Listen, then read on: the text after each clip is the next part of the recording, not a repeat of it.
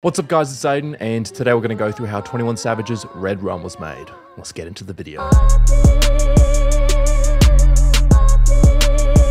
Redrum is the third track off of the third studio album from 21 Savage, American Dream, and it was produced by London on the track and Peeb. In today's video, we are going to be deconstructing the song so accurately that not even Shazam could tell the difference between our remake and the original song. And in today's video, I'll show you exactly how this song was made using only stock plugins within FL Studio, so everyone will be able to follow along with this recreation so you can do it yourself. Before we get into it, I'd like to thank the sponsor of this video, Melodics. Over the last month, I've been getting serious about learning to play the piano. It is an invaluable skill to learn as a music producer, and learning to play the piano the traditional way can be a very slow, costly experience. I have tried this in the past. It often involves learning how to play sheet music and getting a private tutor, which can be very costly if you're doing that on an ongoing basis. So instead, Melodics has allowed me to learn how to play on my MIDI keyboard without having to leave my own house. And I can focus specifically on learning the important aspects of piano playing to learn as a producer. So over the past 30 days, I have learned to play countless chord progressions. I know all the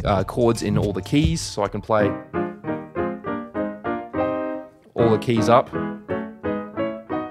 I didn't know how to do that before. I've learned how to play several songs, and I feel much more competent standing in front of a MIDI keyboard or a hardware synthesizer because I can come up with more complex ideas on the fly. So thank you to Melodics for sponsoring this video and for helping me to become a better producer in the process. You can try out Melodics for free in the link in the description below. If we go to whosampled.com, we can see that Redrum samples the song Serenata do Adeus by Elza Laranjeira. Sounds like this.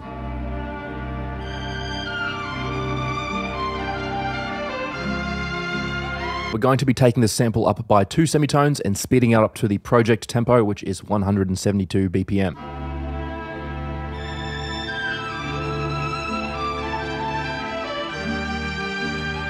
After 16 bars of this sample playing, we are going to skip forward into this vocal section in the song.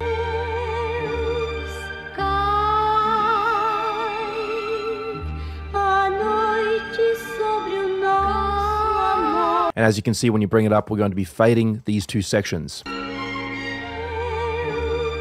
I looked up the translation to these vocals, and the lyrics, which were in Portuguese, seemed to be unrelated to this song, and so the use of this sample was strictly to create this soft, romantic vibe. This softer intro actually props up the dark, violent, powerful persona that 21 Savage is portraying in this song. It's creating a massive contrast, which can help to captivate the listeners. Whenever I hear this song, I have this vision of this sort of Peaky Blinders idea where 21 Savage is this mob boss in the 1930s, and he's just sitting down at one of the clubs that he owns, because if you're a mob boss in the 1930s, you just own a bunch of clubs, and he's just watching the singer perform on stage, and it's this really gentle, soft performance, and it's just right before he goes off and does some dark mobster things, and that's the vision I have when I hear this song. After 32 bars of this sample playing on its own, we're going to start chopping up the sample and adding in some drums, 808s, etc.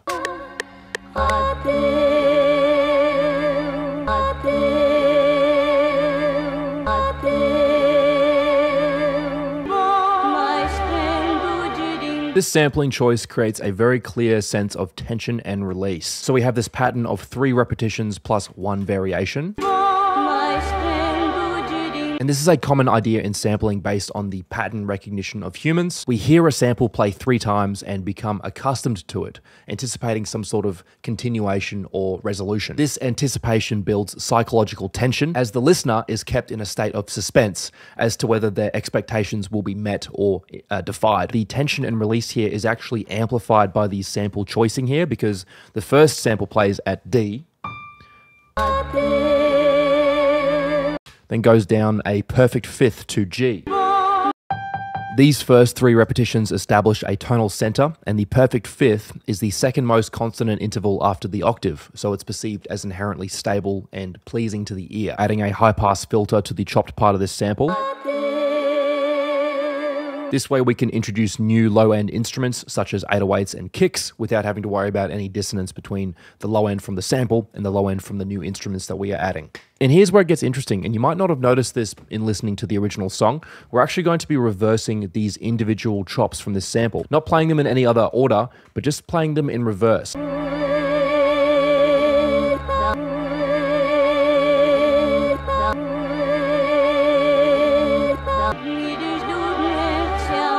This is a really creative way of adding development to the instrumental without having to introduce any new components. And so we are going to be alternating between the original chops and the reversed chops for the rest of the song. Let's add in the drums.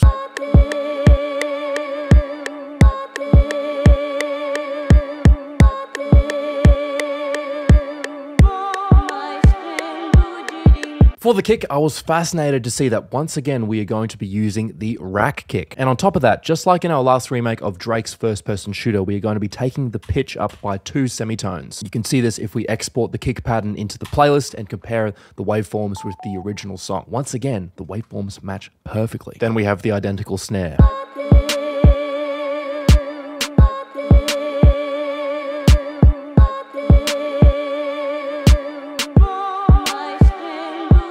This is the Luger snare, and as you can see, we are taking up the out to shorten the decay of the sample to make it more plucky.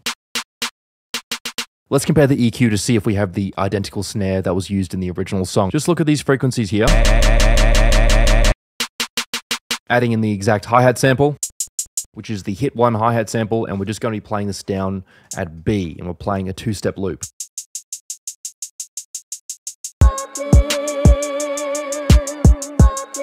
Then we're adding in a second, more subtle snare, which accents the first one.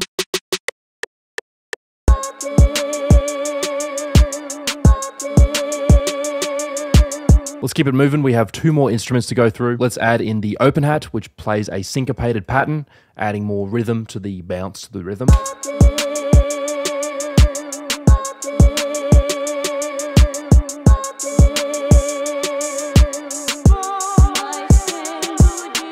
Then we're actually going to be cloning this sample. So right click on the sample and go clone.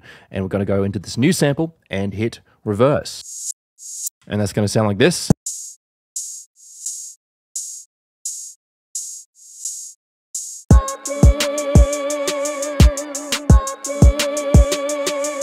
Finally, we are coming into the 808.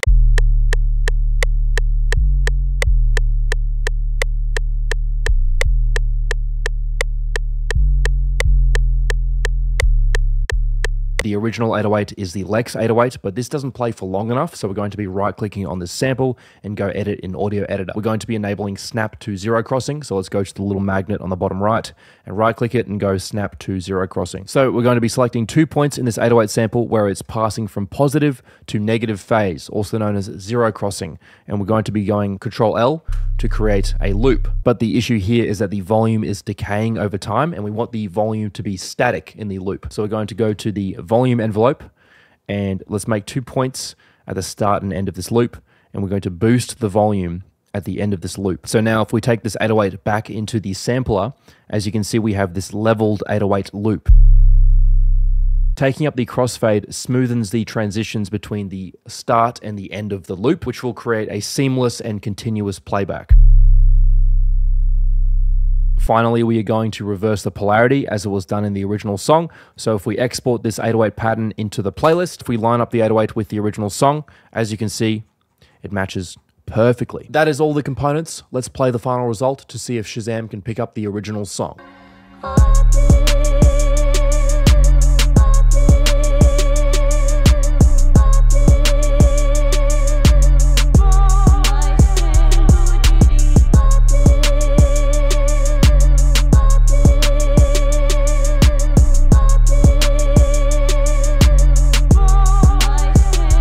That's it for the remake today. If you enjoyed this breakdown and you want to see some more complicated breakdowns, more about our advanced projects, you should check out our remake of First Person Shooter by Drake and J. Cole from his latest album, For All the Dogs.